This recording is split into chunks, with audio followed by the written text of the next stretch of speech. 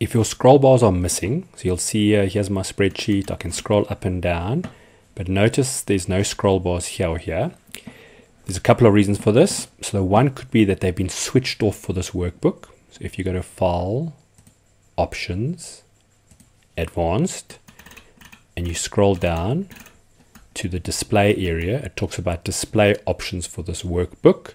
You'll see these have been unticked. Show horizontal scroll bar, show vertical scroll bar. So you can just switch them back on.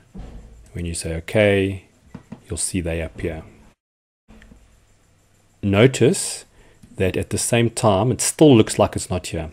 This is because they've been made very small, especially on the horizontal scroll bar. So if you hover and you see that symbol, you click, hold, and drag across.